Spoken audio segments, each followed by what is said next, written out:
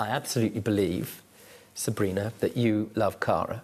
I do. And Lynne, I think you believe she loves her dog as well. Definitely, yeah, definitely. And it's quite clear to me that all of these pets are very well cared for. That being said, Sabrina, you've got a dog that's a big dog. You've got a dog that about a year ago attacked another animal, and that put you on notice. It gave you indication that there was a strong chance that she might attack another animal. So it was incumbent on you to take every reasonable precaution, regardless of whether Cara was on a lead or not, to ensure that she didn't attack another person's property. And that's what pets are, sadly. Regardless of whose fault it was, it seems to me that your dog had attacked another dog in the past and was bigger, is ultimately responsible for the damage, the very frightening damage that was caused to Lynne's pet, Diamond.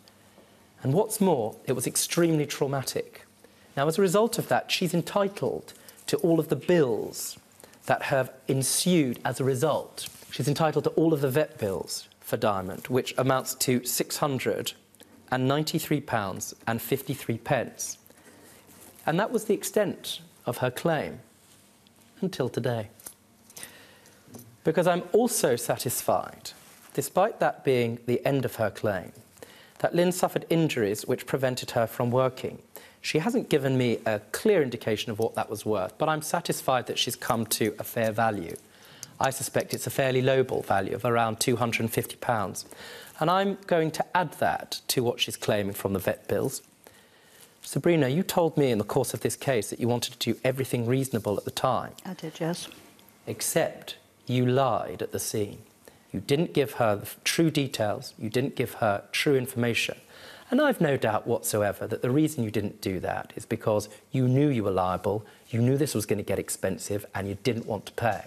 That's the only conceivable reason for you not being honest when you could have been at the time. So the award of this court is to you, Lynne, for £943.53. Thank you, Judge. What I can't repair is the trauma to your animal or to you.